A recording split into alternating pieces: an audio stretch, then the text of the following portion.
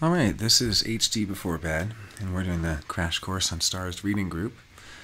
Last time I didn't get to show off the shirt that I was wearing. I kind of wanted to show it off. It was from the HDHD conference last year, and it was a Base 1 shirt that simply says, Base 1 Movement. And I think this is the shirt that made Mike lose all faith in me as a designer. All faith whatsoever. It doesn't help that the quality is like Xerox of a Xerox. I mean, talk about fractal lines, am I right? Look at this. This is this part here is actually, this part right here is an illustration that Ra made of fractal lines. It's just so blurry, and I'm so bad at presenting it. Here we are. And you can see it really didn't come through, but I still wanted to show it off because, you know, from a distance it looks okay, and that's the Base 1. Base glyph, it says I define, which is very Base 1. It has a little worm, which is very Base 1, a caterpillar. And anyway, it's a fun shirt. I like it. It's a shirt that I wear a lot, so I'm happy with it. Okay, so today we're actually going to be continuing on with where we were last week, which was with the geographic pole star, magnetic monopole, or rather the magnetic pole of the Earth. And we're going to talk about the development of the zodiac. So this is Jan van Denburg's Crash Course in Stars. And I see that I actually... there we go. There we go. That's a little better. So, the most important event in the development of the potential to express consciousness, Jan van Denburg writes, took place between 85 and 90,000 years ago. Scientifically spoken, it's a mutation that's carried by the female, and it's called the dropping of the larynx. It took place in the individual stream, from the 39 up to the 12th gate, the gate of the potential of differentiated articulation. Looking at any mutative point, you should also look at its opposition, in this case gate 11, the gate of the experiential I. To think of languages as a way to relate to each other, next to smell and touch, creating safety and security, but also distinguishing oneself from those with different sound characteristics, and by night with all the fear and wondering. To live all is, embracing this all and experiencing how to relate to this mystery.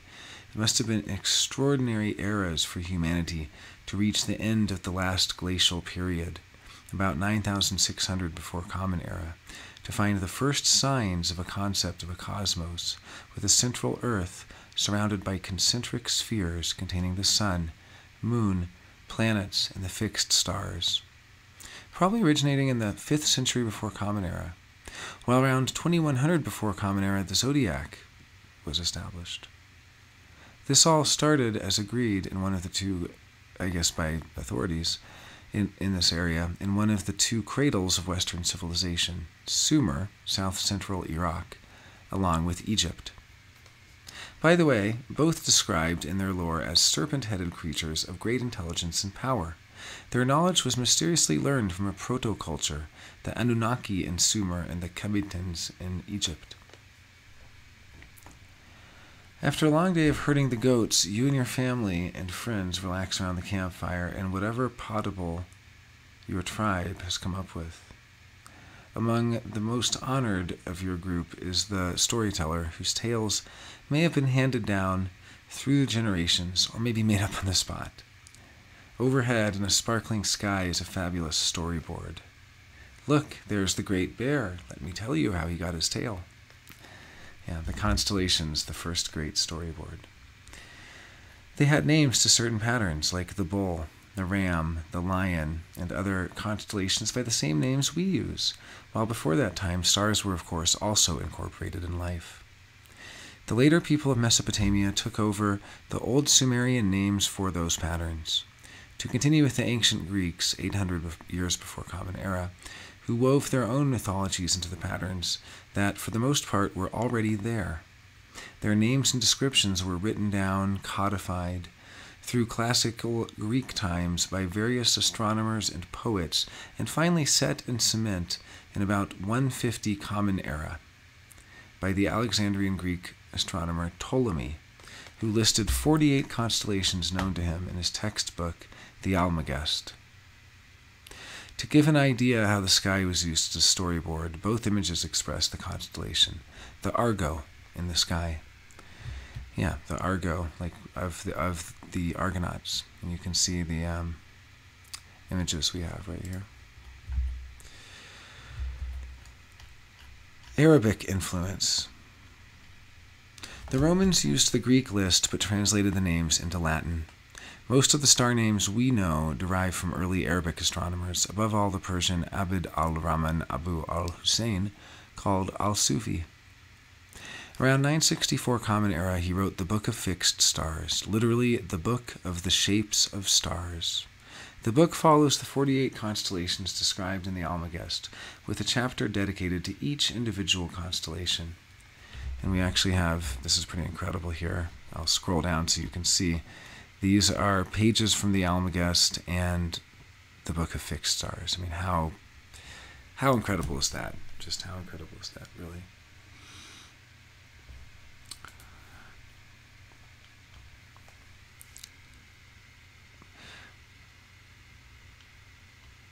It was an attempt to create a synthesis of the comprehensive star catalog in Ptolemy's Almagest, books 7 and 8, with the indigenous Arabic astronomical traditions on the constellations, notably the Bedouin constellation system of the Anwa. The term Anwa is associated with the rain, like many observations related to navigation or agricultural and other seasonal activities. Like the neutrino weather, is it going to rain or not? What is the astrological rain? The star rain, the stars that rain down on us. To remember, the first true library was at Alexandria, Egypt, and the first university was in Timbuktu, Mali, while Europe scientifically was still in the Dark Ages. The natural order. In human design, we use the 12 zodiac signs in the wheel, referring to the 12-year cycle of Jupiter, starting in 0 degrees Aries, about gate 25-3. Synergized with the natural order of Chinese origin, the Yellow Way, based on yin-yang, expressed in 64 hexagrams. Both systems should express the natural evolutionary order. The loss of order. In exploring the night sky, seven-centered beings had an evolutionary drive, so to say, to begin the process of developing cognition. Mind begins to confront nature the moment one starts to understand things. Everything about the development of the mind is the moving away from the order of their predecessors, and this moving was gestured by survival consciousness, Gate 50, wanting to bring everything under control, within the last 400 years causing its culmination in planning, making things uniform, while all energy went to the Ajna. Ra. We can't ever hope for an age when we can return humanity or have humanity truly fit into what is correct for it. That order is forever lost, but what is not lost is our ability to find our place. This is the knowledge of differentiation. This is everything and what this is all about. Because the moment that you put yourself into what is the correct order for you, your natural order, that's the moment that everything is possible. Lao Tzu would have called it discipline. I call it self-love.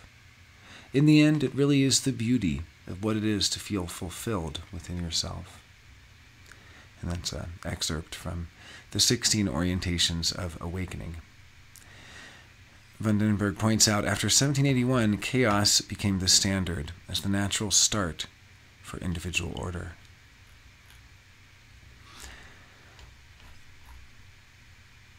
All right, and this will be our last page this time. Pisces to Aquarius. While we can enjoy the quiet beauty of the evening stars, the Earth is not close to being a perfect rotator. In modern times, this requires continuous corrections to our clocks. It's one of the cracks in the carefully constructed control mechanism of the seven-centered realm. In the past, that wasn't a problem, of course, which is again a proof that transformation is in the detail, at least in this cycle of the cross of planning, showing that human evolution has its own development. to be seen where simultaneously occurring disparate phenomena can shed light on that. And that's a quote from Metabletica, The Changing Nature of Man, by J.H. van den Berg. Oh, interesting. So he's quoting possibly himself or possibly an ancestor. I'm curious.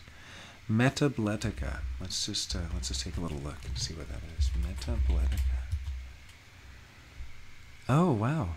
Metabletica. No, this must have been an ancestor. Metabletica is from Jan Hendrik van den Berg in 1956. This must have been his ancestor, maybe his father. Metabletica. Interesting. Interesting. Very interesting. I'm translating. Metabletica is a term, or metabletics, is a term introduced by psychiatrist Jan Hendrik van den Berg in his 1956 book Metabletica, or The Doctrine of Changes. In it, he argues that man has not been an immutable fact in history, but rather that he changes in the course of time.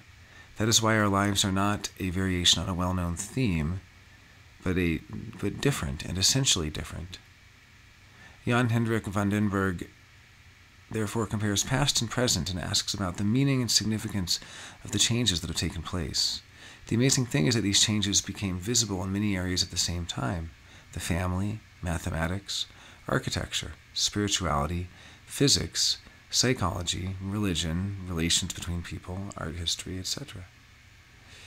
In the metabletic oeuvre of Jan Hendrik van den Berg, a number of themes recur. The fact that man is separated from his environment, dissatisfaction with the usual scientific historiography and the search for other explanations of scientific development. And this last point emerges in two ways. Cultural history as a longitudinal section of cultural history studies, one subject but seen through time, and then a cross-section of cultural history studies in one epoch but different subjects. So kind of like looking at like the 70s, but looking at like music and fashion and film and religion and science, or looking at one thing like religion over time. So the metabletic method therefore consists in noting an essential change, because in a certain area the consequences thereof are clearly and well visible. So it's change, it's a science of change. This can usually be indicated by an appearance of an important book. So, at this point, van den Berg, has had shows his incredible knowledge. This is all translated from Dutch, so I'm kind of doing my own retranslation as appropriate. Finally, there's an indication of the often enormous consequences of that change.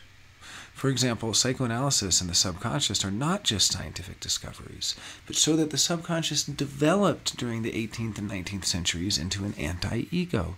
That anti-ego arose, according to van den Berg, as a result of the French Revolution that emphasized the equality of people. By claiming something so contrary to the reality of human inequality, people became strangers to themselves because they had to deny something they know to be true. This development can be seen in historical facts, such as the German doppelganger literature of the 19th century, and the fact that Robert Louis Stevenson's book, Dr. Jekyll and Mr. Hyde, was published in the same period as Sigmund Freud and Joseph Breuer's first work, etc., or Breuer. Wow, full online text of the book Metabletica, or The Doctrine of Changes. There's a YouTube out there of Scottish man who has to say purple burglar alarm, or there's one where the guy has to say something else difficult like that. That's what I think of when I try to say metabletica. Well, it seems like it would be a good future topic for a mutative course. And I see a website about metabletics, and I see some books on metabletics, historical phenomenology, and a book from 2013 called On the Cutting Edge, Memoirs of an Offensive Writer by J.H. van den Berg. Yeah, Jan Hendrik van den Berg. And he was born in 1914 and passed away in 2012, rather. a Dutch physician, psychiatrist, professor of pastoral psychology, and professor of the phenomenological method and conflict psychology. Very, very interesting. All right. Well, we covered some interesting ground today. We'll pick back up with Pisces to Aquarius. We talked about the loss of order, the natural order that was kind of made more sense in the time of the seven-centered being, because it was all about finding your place in the order. And that now we are nine-centered, and it's not about finding your place in the order, it's about finding the place in your own order, so to speak. There's a little bit of a distinction here, right? It's that what Ra said, we can't ever hope for an age when we can return humanity or have humanity truly fit into what is correct for it. That order is forever lost. But what is not lost is our ability to find our place. So we find our place in the chaos. We find our place, as Jan van den Berg writes, after 1781, chaos became the standard as the natural start for individual order.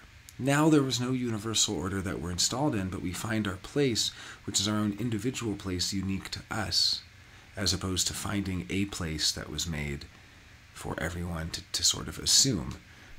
Instead of the sort of universal place that applies to everyone, there's now an individual order. But in order to get to that, we had to fall into chaos first. The macro order had to leave and had to turn into macro level chaos so that we could develop individual order.